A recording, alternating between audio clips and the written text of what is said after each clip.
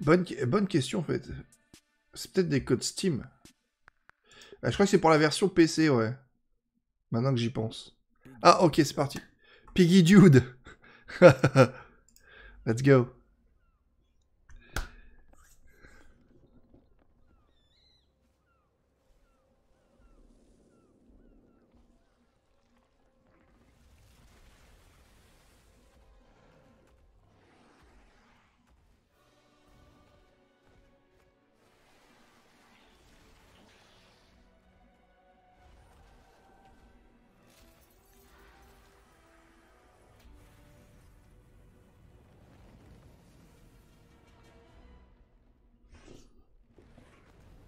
Oh, j'ai failli mettre pause.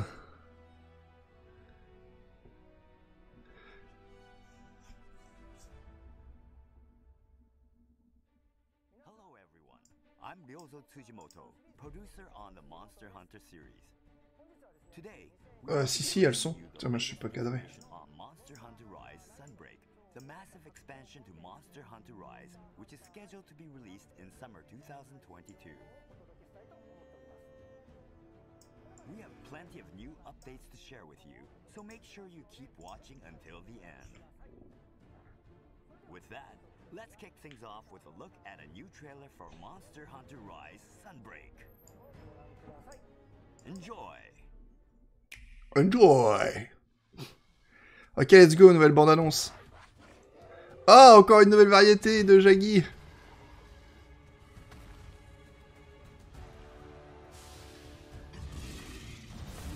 Wow.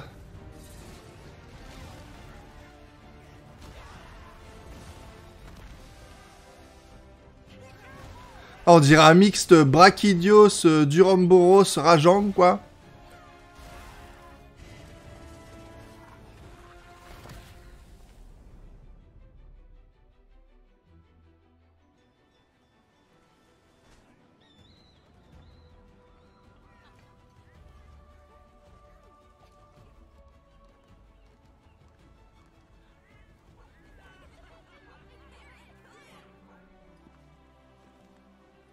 I present the hunter from Komura. Humble greetings. All right, everyone. Let's go. Merely a quest receptionist.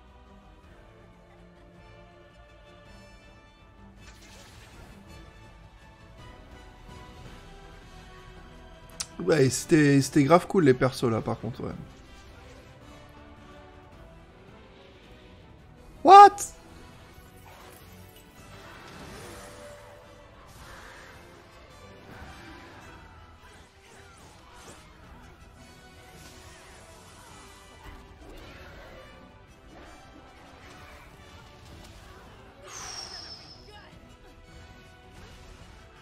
On dirait tellement un Zamtrios le loup là. Honnêtement.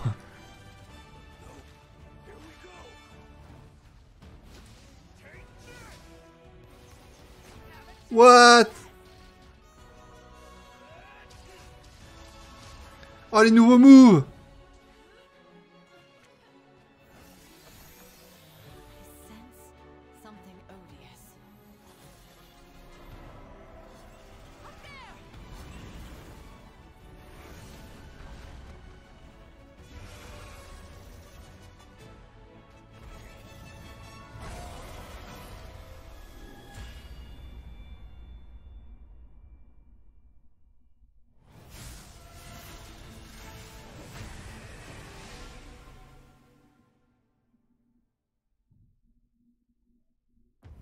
Ah. 30 juin, c'est pas mal pour un premier thriller. Parce que à chaque fois, ils en dévoilent de plus en plus.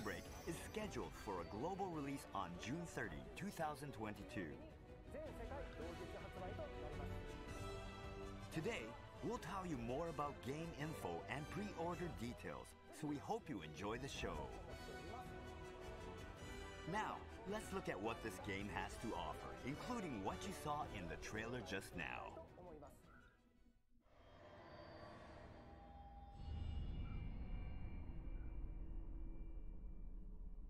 Monster Hunter Rise Sunbreak is the massive expansion to Monster Hunter Rise.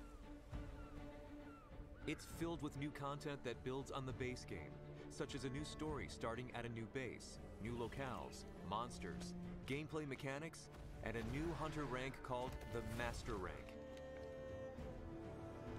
Right, now let's take a look at some of the new elements of Monster Hunter Rise Sunbreak, starting with an all-new locale. Ouais. The Citadel features various environments ranging from lush forests to icy mountains, each teeming with never-before-seen endemic life. At the center lies an old fortress, long abandoned to nature. The remnants of a once prosperous civilization now serve as a bastion for dangerous monsters.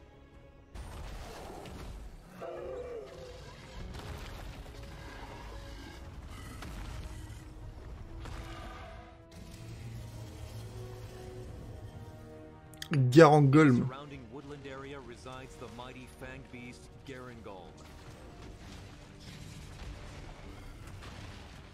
This behemoth may seem docile at first, but it won't hesitate to attack with its huge body.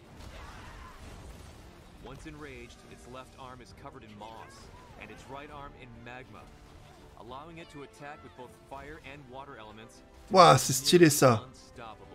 On va avoir des armes bi-éléments, les gars.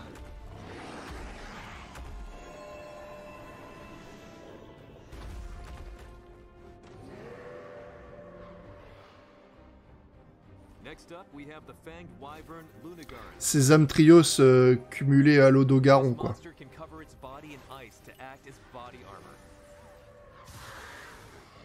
When enraged, Lunagaron reveals its true form, standing on hind legs and thrashing its claws with deadly precision. It's rumored that there's nothing that its claws cannot shred to pieces. What's more, a new subspecies of the mischievous Bishaten has been discovered. Bishaten sous-espèce, ça c'est beau. Il était stylé ce mob. Ouh.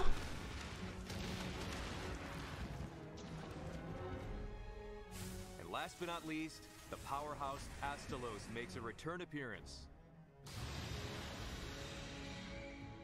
This flying wyvern can generate electricity, which it stores in its horn, wings, and tail. When all parts are fully charged, the power of its attacks becomes truly devastating. Ça sent le petit Nargigunté de l'époque sur World, ça. Following the events of the rampage at Kamura, which saw our hunter and companion successfully defend the village against the imminent onslaught of monster hordes, peace had finally been restored. Or so we thought. The Sunbreak arc begins with the sudden appearance of the ferocious Lunagaron at the Shrine Ruins. There we are confronted by Dame Fiorraine, a knight from a distant kingdom. You're in good hands. She seeks aid in the investigation of a terrible threat that faces her homeland. Thus, our hunter sets out for the Elgato outpost. Having saved Kamura village from the calamity, the hunter is tasked by their friends to set out to Elgato, a research outpost in a distant country. Elgato is both a bustling port town with lots of trade, as well as a research facility to investigate monsters. So it's got all the conveniences a hunter requires. You'll even find a familiar tea shop, popular as ever. The command post located in town serves as the base of operations. Oh, c'est carrément un nouveau jeu, quoi. Progress is made every day to solve the mystery of the anomaly plaguing the monsters in the kingdom. This research is headed by Admiral Gallius. Ah, Hunter. Leader of Fiorraine and the other royal knights. This is Bahari, the quirky scientist. Counting on you to come through. Ah, ils ont des bons designs, hein, les nouveaux persos. But he's also kind of oblivious to the world around him. There is also Chiche, Elgato's quest damsel. You'll be getting your quest from her.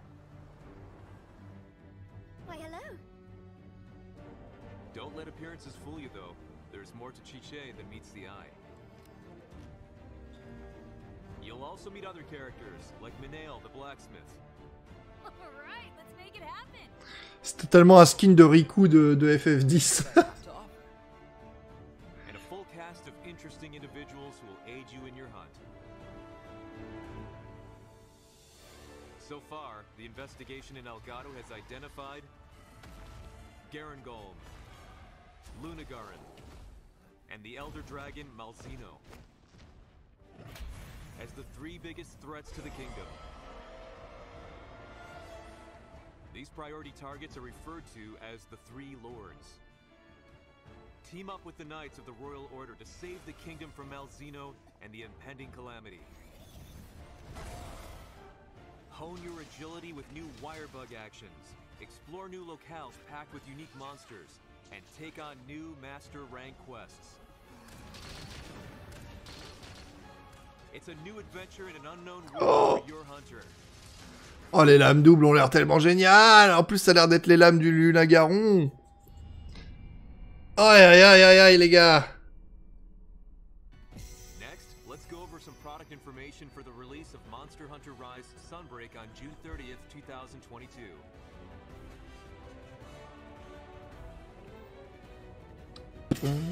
Those who already own either the physical or digital versions of Monster Hunter Rise and only want to purchase the expansion can pick up the digital version of Monster Hunter Rise Sunbreak as downloadable content.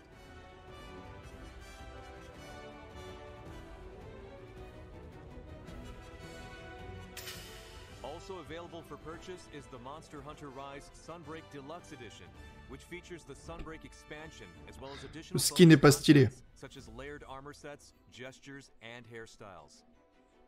Le chien est pas trop mal, mais reste. Ouf. Those who would like to start playing from the beginning of the base game can pick up the Monster Hunter Rise plus Sunbreak set to experience the full package.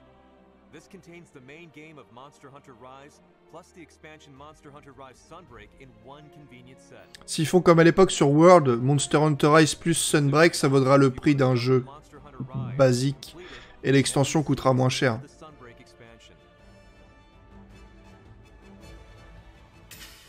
We've got some purchase bonuses as well, which include layered armor for both your PALICO and your Palamute. Make sure to pre-order the game so you don't miss out.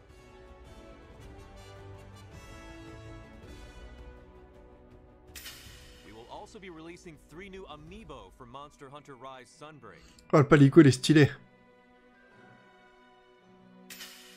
You can use these amiibo to unlock special layered armor in the game. Ah, le palico est vraiment trop stylé. Ah, le palico, il est trop stylé. You won't want to miss out on these. Pre-orders for the digital version of Monster Hunter Rise Sunbreak will start according to the following schedule. So, mark your calendars. Début des précommandes le 15 mars. Mais nous sommes le 15 mars. Check out the official website.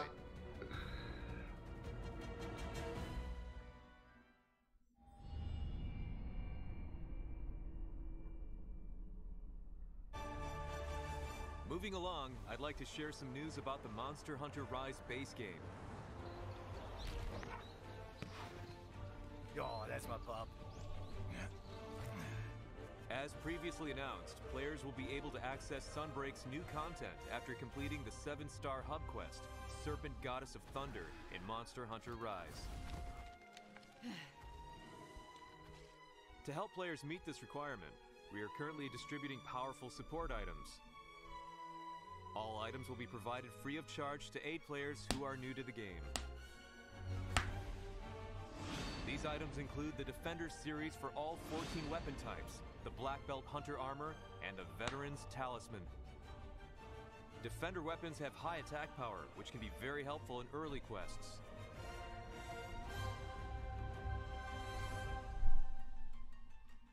The Black Belt Hunter armor boasts high defense and can activate useful skills, such as increased attack power or recovery.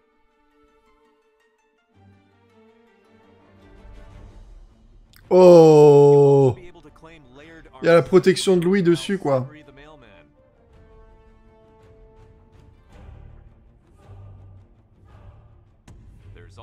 Guild Cross set, which is useful if you want to gather harvesting items and reach high rank quests more quickly.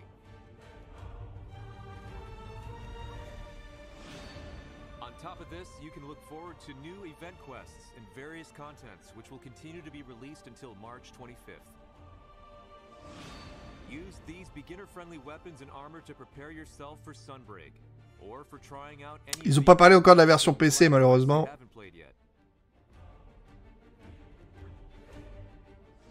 We have some news about a patch for Monster Hunter Rise as well. On the release of Monster Hunter Rise Sunbreak, 13 gigas les gars. C'est carrément un jeu hein. This allows players to access certain content from Monster Hunter Rise Sunbreak. Purée, c'est plus que certains jeux Even if you haven't purchased the expansion, complets. this update will adjust weapon balance, as well as add item packs and character edit vouchers from the day Sunbreak is released. This update is also required for online play. We anticipate that this update will need about 13 gigabytes of storage, so please plan accordingly and make sure you have enough free space on your storage device.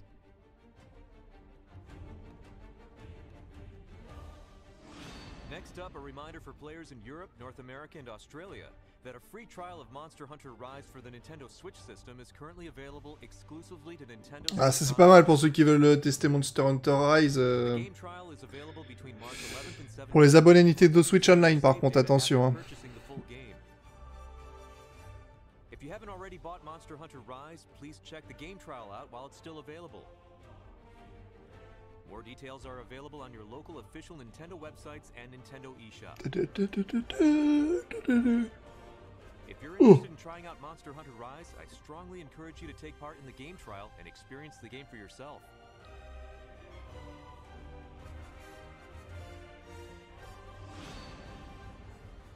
The digital version of Monster Hunter Rise will also be on sale for a limited time, so now's your chance to pick it up.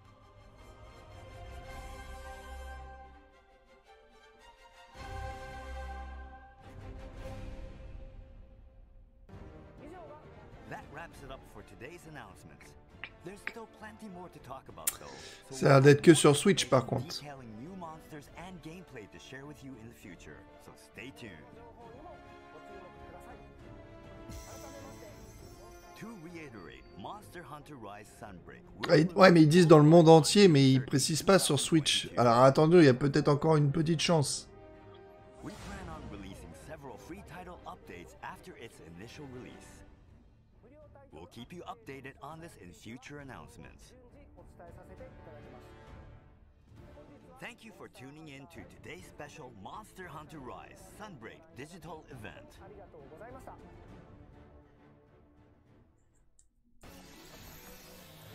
sense something odious. Up there!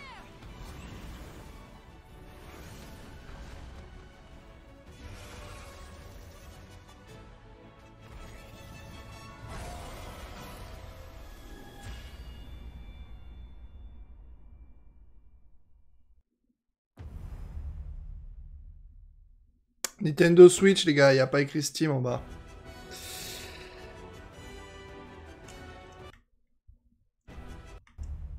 Nintendo Switch, Nintendo eShop, malheureusement. Il va y avoir encore un gros délai pour ceux qui sont sur PC plus tard. C'est un peu la galère, mais...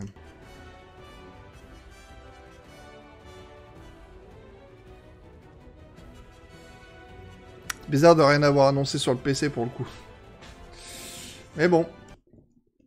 Bah du coup, je vais vous distribuer des petits cadeaux, moi. Ils viennent de Capcom, je le rappelle. Donc faites-vous plaisir si vous voulez des petits skins gratos. Des petits skins Monster Hunter Rise PC.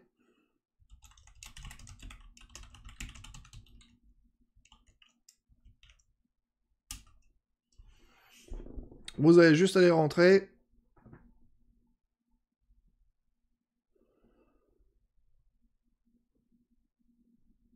Je vais couper ça.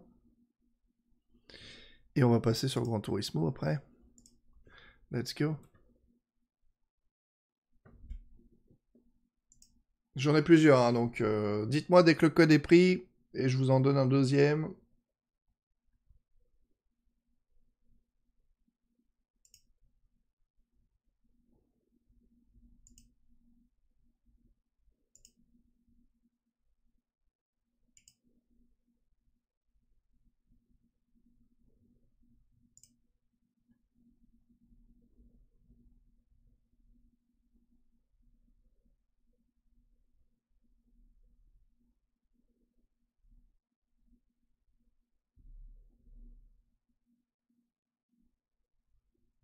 En fait, dans l'email, il me précise pas si c'est Steam ou pas. Mais ils sont pas comme ça, les codes Switch, d'accord? Donc c'est bien des codes Steam, ça.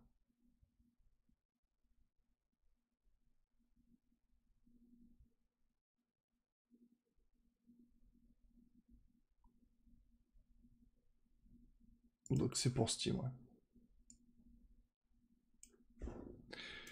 De toute façon, pour ceux qui regarderont la rediffusion également sur YouTube, que j'essaierai de mettre pour ce soir, parce que là, après je dois partir faire l'état des lieux de mon ancien appart. Et puis autre, je vous mettrai la liste de tous les codes dans la description de la vidéo. Donc si jamais il y en a de disponibles et que vous voulez perdre un tout petit peu de temps, n'hésitez pas à les tester, on verra bien. Je vous en redistribue un autre sur le stream.